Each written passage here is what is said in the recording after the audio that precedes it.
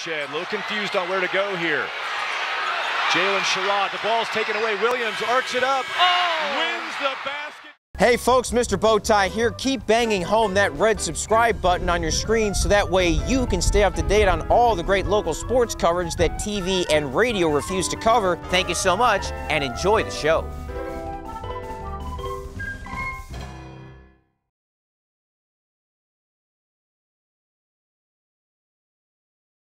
It's been tough, but a shaky start. But we're glad to be back home, back in Maples, and finishing out these last few games, and then heading to San Antonio. Yeah, Texas, we've avoided a lot of the big issues. We've got our football season in. They're adjusting the basketball tournaments here at the high school level. But I know in California, they didn't get to play their high school football season out there. For those who maybe haven't paid much attention, describe some of that craziness being out in California right now.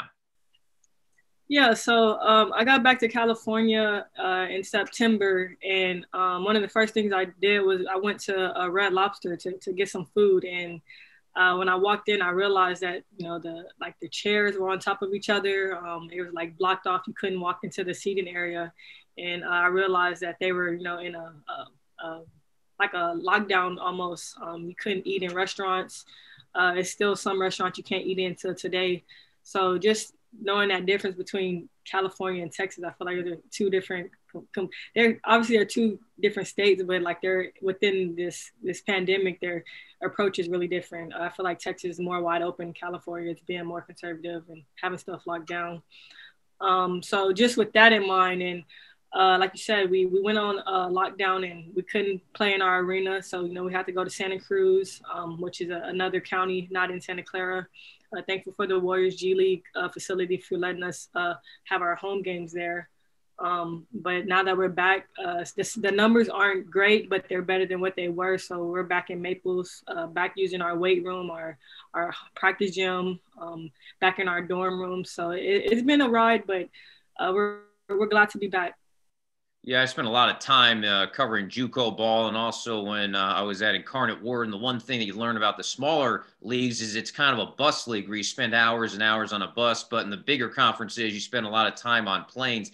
How has that helped bond the team together where you're living a lot of the season out of a suitcase?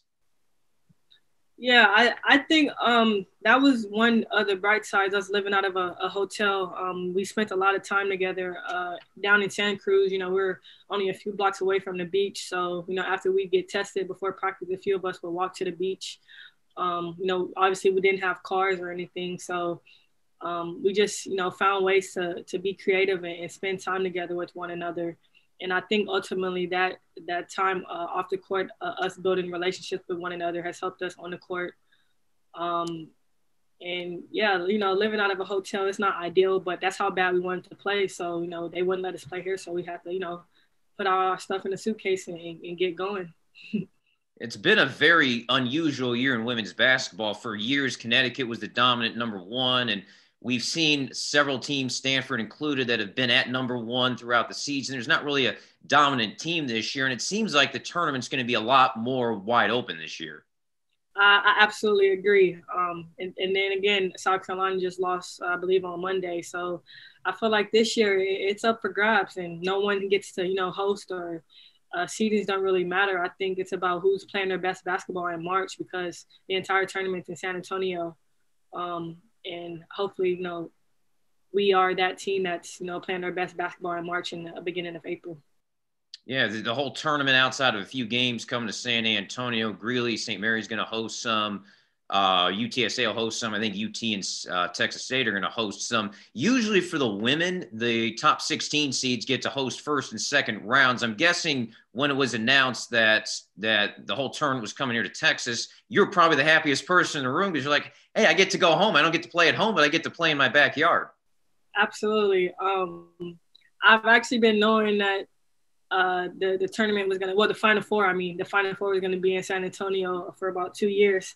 So I've really been looking forward to this. But then when they announced the entire tournament was in San Antonio, started cheesing even harder. Extremely, happy to be going back home. But I'm taking this as a business trip. Yeah, I'm gonna be at home with my family, but we're still going to be in our bubble as we call it. So I'm not going to be able to see them hopefully they'll allow fans at the game so I could see them, from a distance. But going back home, in my mind, it's a business trip and have some games to win. I'm sure you'll hear Christina Camacho somewhere at some. You probably still hear all the way from the Bay Area. Absolutely, yeah. She actually just texted me, Amber, and Sahara a few days ago, so it'd be nice seeing her also. Yeah, this is going to be interesting because the tournament's here in San Antonio. People think about the Spurs and when the Silver Stars used to be here, but the girls' basketball is really getting better. You obviously at Stanford, finishing up your time, getting ready to go to the pro ranks. And Alyssa Smith, still part of the defending champions at Baylor. Sahara Jones just won the 5A Girls Basketball Player of the Year award. We're noticing that the expectations are getting higher, where instead of just getting to the state semis and getting blown out on Thursday or Friday by Houston or Dallas, that now the expectation is we're supposed to be playing on Saturday. We're supposed to give Duncanville and the Mansfield Timberviews and the Amarillo area the runs for their money. What have you noticed in the last few years with the girls basketball here in town? Absolutely. You hit the nail on the head. There's been this reputation of Dallas and Houston teams always win the state tournament. But Converse Judson won it a few years ago. And that's just a credit to the upcoming talent in San Antonio girls basketball. And a huge part of that is my old AAU coach, Ray Caldwell, in the SA Finance program. He's, put out some of the best college players, high school players, and me, Sahara, and Melissa, also Amber, all played under him, and he's taking AAU girls basketball to another level. What do you think has to be done in order to get more consistent state champions? It was great to see Judson win it 2 years ago, but people are saying it's a fluke because Duncanville wasn't there. What do you think has to be done in order to see more of these teams continue to get there and being able to have success actually winning the Golden Trapezoid? It's hard to say. I feel like, with the Dallas and Houston teams, schools, I feel like, it's kind of odd that all the good players end up on one team. And, in San Antonio, that's kind of a red flag and that's kind of frowned upon. But just, I think just with AAU players developing their game in AAU and building that confidence and taking it over to their high school teams, and, you have one or two good players on the team, maybe you can go all the way.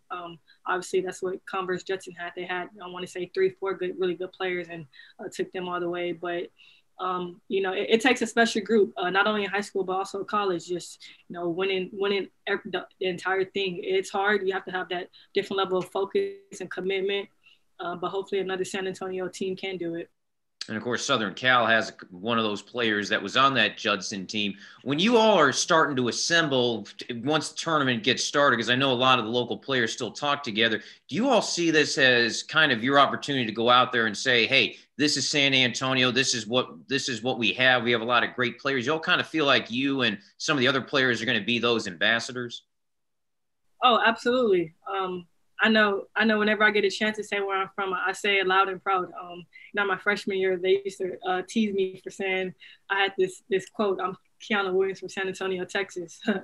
But no, I agree with what you just said. Us being back home, I feel like, a different spotlight is going to be on us because we're, back home in our hometown playing. But just, taking that for what it is and, not trying to prove people wrong, but prove ourselves right that, we are, the faces of the city right now. Yeah, and these players aren't just on bad teams or at the tail end of D1. Stanford going to be in the tournament. Alyssa Smith, Baylor, the defending champions. Sahara Jones, Texas A&M, we know they're going to be a part of the tournament. So it's kind of showcasing that this area talent, not just bench warmers on bad teams, but actually starters and sixth men on these good teams that have a chance to win the title. Absolutely. I agree with everything you just said. What do you think is going to be the key for you in order to have a chance for Stanford to win the title? Because we know you're going to have to deal with potentially South Carolina, UConn, potentially see Baylor and Alyssa or A&M and Sahara, where we're actually going to have probably the most competitive women's tournament we've seen in quite some time. I think March is all about taking it one possession at a time, one game at a time. It's easy to look long-term and try to, focus on who you're going to be playing down the line. But I feel like with the entire tournament being in San Antonio, you can't look at a team and what numbers in front of them. we could be a 1 seed, a 2 seed, playing a 16th seed or a 15th seed, and you can't look at that team or, oh, they have a lower seed, they're not as good. Anything's possible. You know, we lost to unranked Colorado, and I think we learned from that, taking them lightly and them being unranked. I think March is all about who wants it more. So just me being a senior, having the most experience on my team, I look, you know, last year, you know, our freshmen didn't get to experience the tournament because it was canceled. And then our freshmen this year, this is going to be their first tournament. So we have 2 grade classes that haven't yet experienced the tournament, and they don't really, you know that feeling of it's, you know, do or die. Every game could be your last. So I think just making sure that message is across to our young players, and me and my other fellow senior captains, making sure everyone's locked in. It's going to be a grind, but it's also going to be fun. So. You think it's also going to be an adjustment to a new normalcy? Because, again, the top 16 usually host. You get 3 that come in, you win 2 games, you go to a predetermined regional. You think it's just going to be having to adjust to where all 64 teams are on the road and everybody's playing at a neutral site? I don't think it'll be an adjustment for us because, obviously, you know, we had to do that living out of a hotel earlier this year. We were playing at, you know, the Warriors G League facility, but, you know, it was our home gym, but it felt like a neutral site to us because, you know, we didn't have fans. So I think for us, in a way, we kind of have an advantage because we've already been, you know, on the road, quote unquote, living out of a suitcase. So maybe, you know, that adversity that we went through earlier in the year can help us, you know, in San Antonio. Final question. We mentioned about how San Antonio is getting better. We know Judson ISD kind of has led the whole thing. You, along with when Camacho was coaching at Wagner, kept getting to the semifinals. And then when Veterans Memorial opened, she went there and has taken them to the finals twice.